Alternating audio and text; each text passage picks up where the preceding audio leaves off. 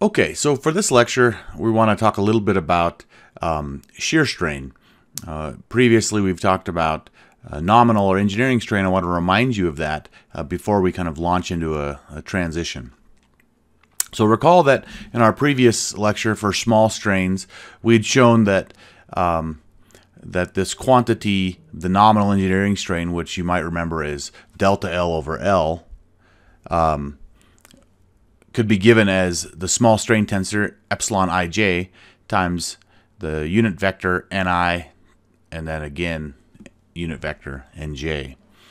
And we showed previously that E11 or epsilon 11 rather, epsilon 22 and epsilon 33 are the nominal strains in the 1, 2, and 3 directions respectively.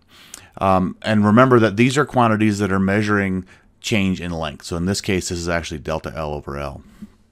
So now let's consider changes in shape. So let's go ahead now and consider changes in shape. Right, we talked previously that deformation could be measured in two ways, change in length or change in shape. So now we've already considered change in length, now we're going to consider change in shape. And we have a similar diagram to what we had drawn for change in length, but it has a little bit of a tweak to it. So I'm not going to draw the axes, just to say that there's some point in space, and we define that with the material coordinate x, and under some displacement event, that point moves to a point C, and we're going to track the motion of two differential vectors. So let's call this one dx1, and this one we'll call that dx2, and those get mapped respectively to dx1 and dx2. Okay? And I guess we should, just for completeness, say that it's dx1 that's getting mapped to dx1 and dx2 that's getting mapped to dx2. Okay?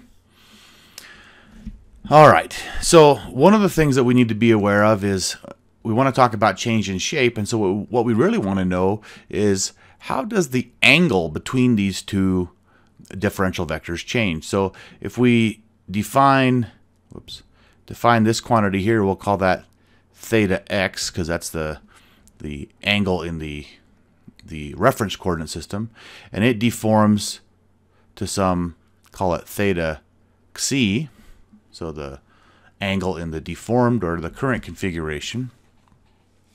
Okay, so what we want to figure out is what's a good measure for that quantity. So here we go. So say to quantify the shape change,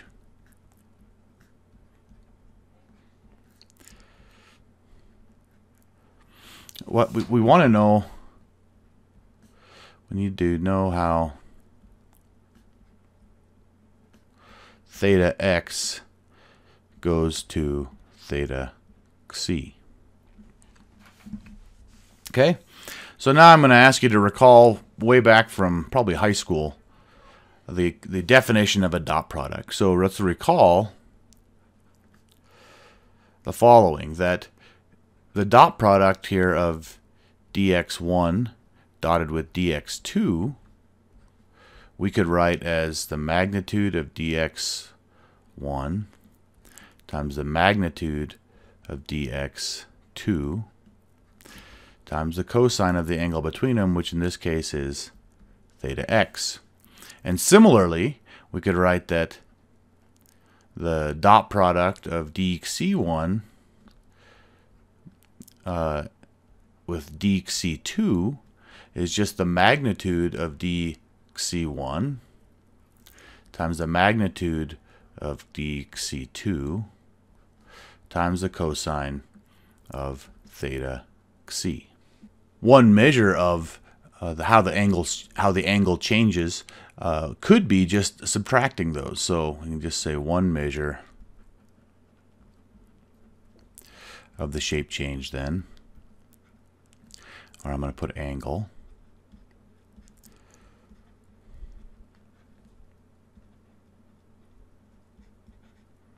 Would be, we could just write then dx1 dotted with dx2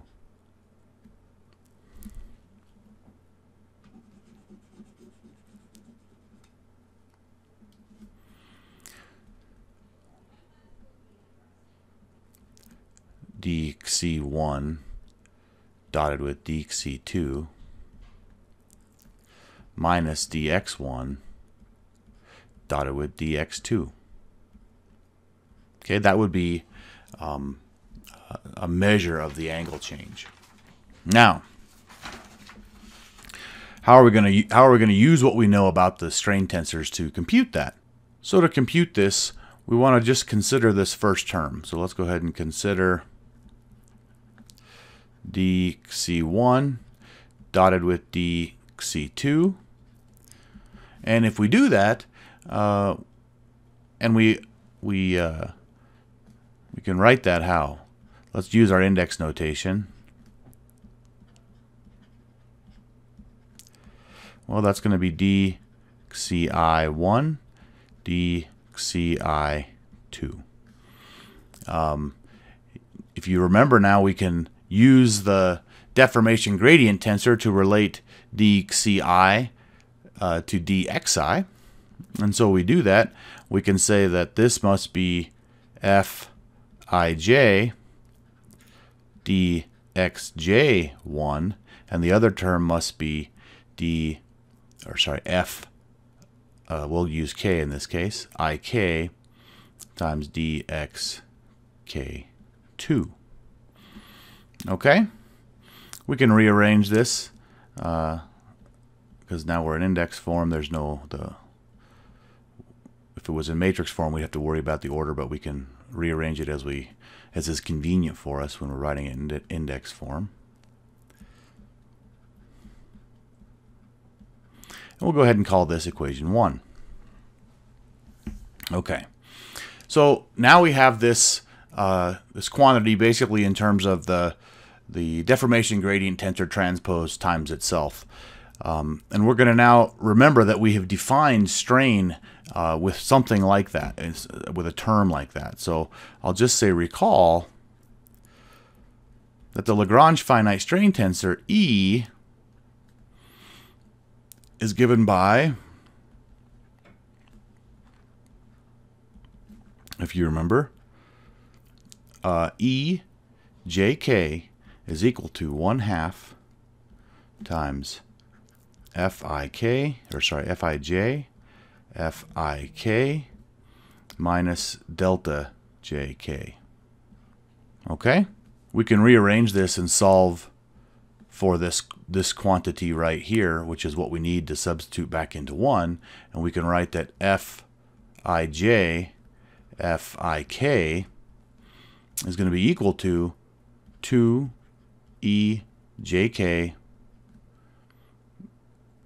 plus delta jk. Okay? So now we go ahead and substitute that into equation 1. And when we do that, we end up with dxc1 dotted with dxc2 is going to be equal to this quantity 2ejk plus delta jk times dxj1 dxk2. And we can continue on now working through this. So this looks like 2ejk. I'm just distributing now the dx1 and the dx2 terms. So dxj1 dxk2 plus delta jk times this quantity. So if you remember, multiplying this Kronecker delta times this quantity just lets me swap indices. I'm going to go ahead and turn the k into a j, and so I can write then this is dxj1 dxj2 J2. And hopefully you recognize this term as dx1 dotted with dx2. And so then I can subtract that off of both sides, and I can write the quantity that I was interested in the beginning, which is dx1 dotted with dx2 minus dx1 dotted with dx2. And that's going to be equal to 2 times ejk dx j1 dx k2.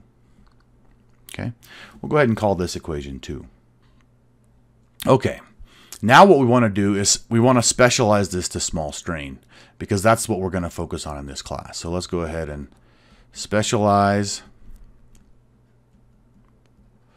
equation 2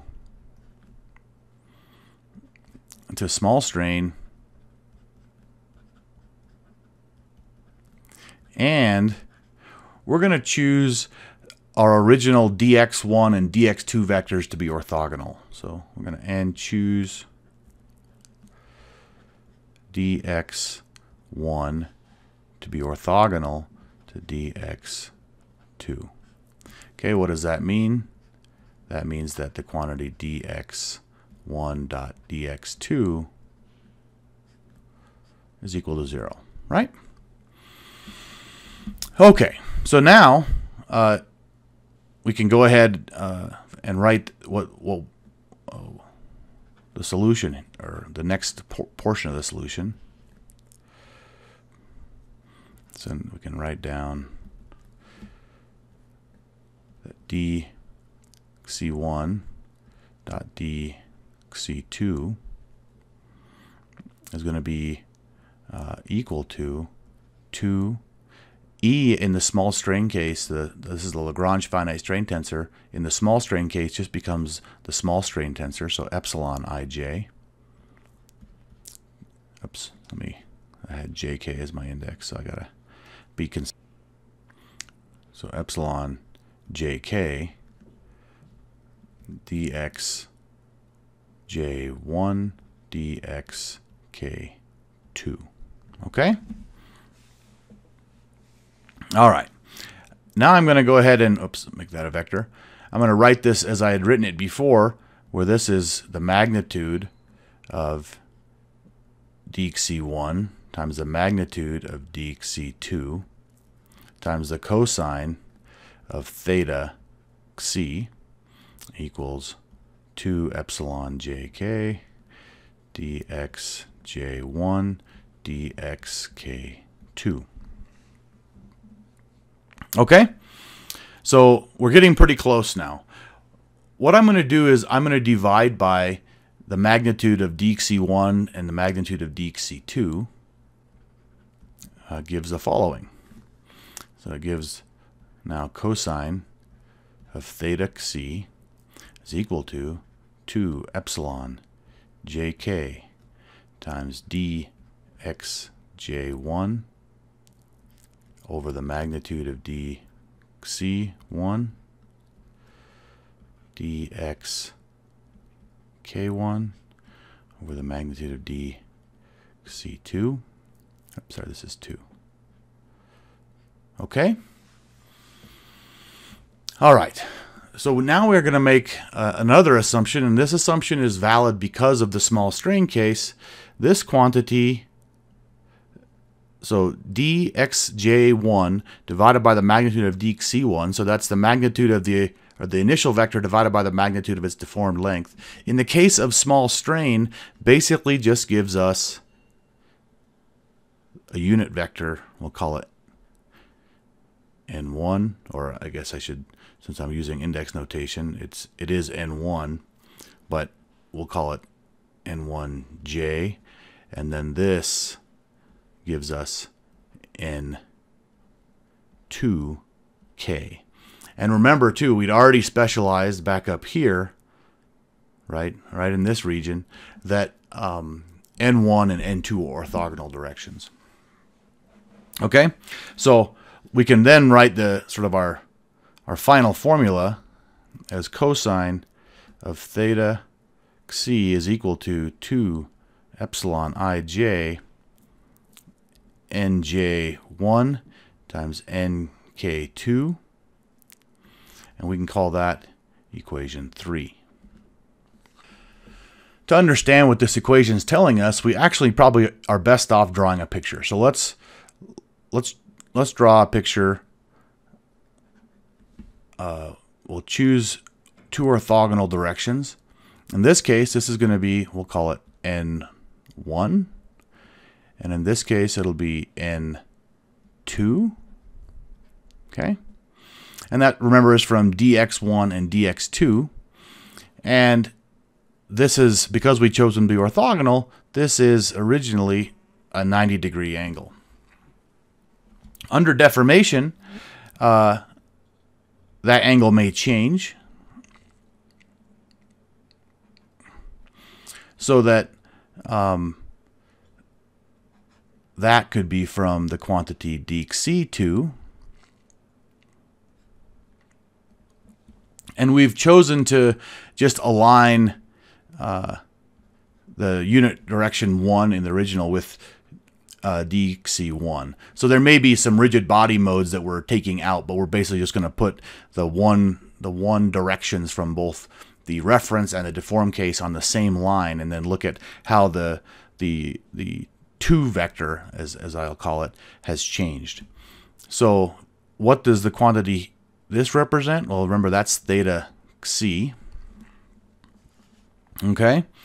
And we're going to go ahead and define this other angle as gamma, and we'll just say, obviously you can see from trig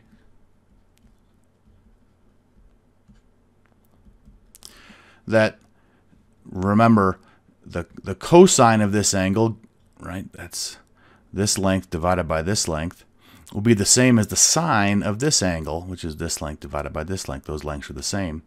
So we can say that the cosine of theta c is equal to the sine of gamma. Okay?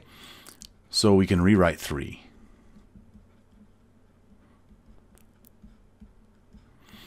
Right? As instead of cosine of theta c, we write that the sine of gamma is going to be equal to 2 epsilon ij. Sorry, I keep forgetting I'm using jk, so let's continue to use jk.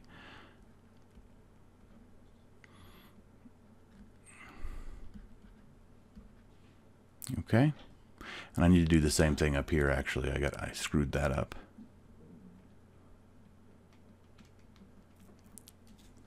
So that should read epsilon jk. Okay. Okay, one more thing that we can write from small strain. So from small strain,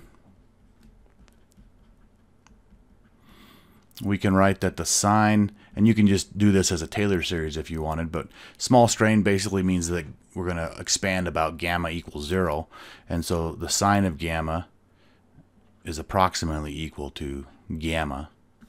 So then we can write that gamma, which is just the angle, is equal to 2 times epsilon jk times nj1 nk2. Okay? We can call that equation 4. Okay, this is kind of the important equation in all of this.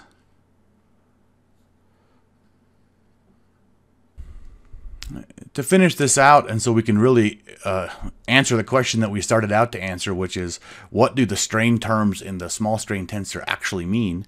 So we want to just maybe do an example. So to finish, we'll go ahead and choose N1. Let's say that is 1, 0, 0, so that's just in the one direction. And we'll say that N2 is going to be in the 2 direction. So we can use equation 4 now and write that gamma is equal to, if we write this out in the matrix form, this is just 1, 0, 0 transpose times the matrix epsilon 3, 3. Okay, it's symmetric. Times the quantity 0, 1, 0. So if we do that out, we end up with this quantity being 1, 0, 0 transpose times epsilon 1, 2, epsilon 2, 2, epsilon 2, 3, which looks like then finally just epsilon 1, 2. Oh, I forgot. There's a 2 in front of all these, so we have to keep that there. Okay? Okay, so when we choose the one direction and the two direction, then what does this mean? That means that 2 times the quantity epsilon 1, 2, so this term, gives us the angle change between those two vectors during deformation. Okay, so similarly, we can write for 1, 3, and 2, 3. So for n1 equals 1, 0, 0, and n2 equals 0, 0, 1, right? If we have that, then we can write that gamma is equal to 2 epsilon 1, 3, and if we have n1 is equal to now 0, 1, 0, and n2 is equal to 0, 0, 1, then we have that gamma is equal to 2 epsilon 2, 3. Okay? So what does this all mean? It means that the off-diagonal terms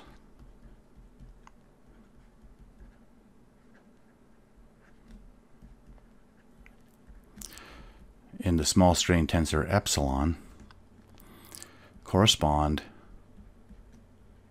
to shear strains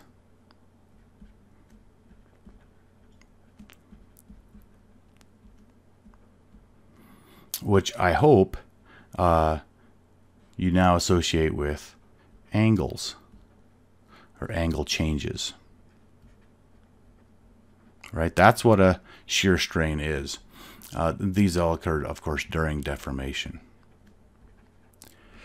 So the summary of all this is that the diagonal terms give you nominal strain, so delta L over L, your comfortable strain that you're used to, and the off-diagonal terms give you a shear strain, and those shear strains are actually angles that are changing during deformation. So hopefully that explains the strain tensor, at least with enough that you could draw a picture of what a shear strain looks like compared to what a tensile strain or a length change only looks like.